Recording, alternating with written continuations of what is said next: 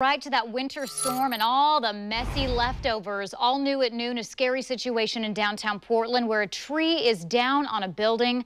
Fox 12's Joe V joins us now from the South Park blocks by Portland State University. Joe, what's happening out there? Well, Nora, I mean, this is one of those things where a picture speaks 1,000 words. I mean, check this out. You have this massive tree that's been uprooted here on the park blocks, smashed right into that building. So that's a condo building. That's the University Park condominium building. This happened, I spoke with some people that live in the building. It happened just after about 2 a.m., so very early in the morning. Of course, as we've seen throughout the metro area, we've had lots of snowfall, obviously, on these tree branches and trees in some cases bringing down branches, in some cases bringing down an entire massive tree like you see right here. Thankfully, it doesn't sound like anybody was actually injured in this situation right here, but they have evacuated a number of those condos right there. And if you look at that top window right up there, you can see it completely shattered out that window that you see there. So crazy.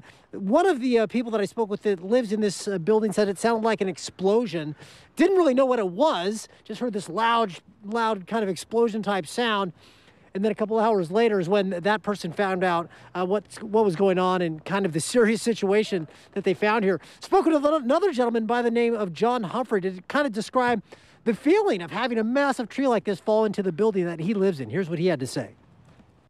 Well, it's pretty devastating. You know, there's one window smashed on the other side, so somebody had a rude awakening.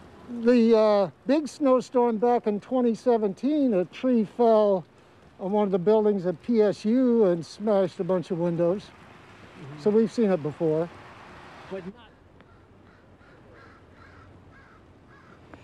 Yeah, he said that's not the first time they've seen something like that on the park blocks, but it's the first time it's happened in his building. He said hopefully the last time that he would get something like that to happen here. So right now, so this situation, you're wondering, well, who's responsible for cleaning this up? Well, the city of Portland has what they call the Urban Forestry Department. That's under the Portland Parks and Recreation Department.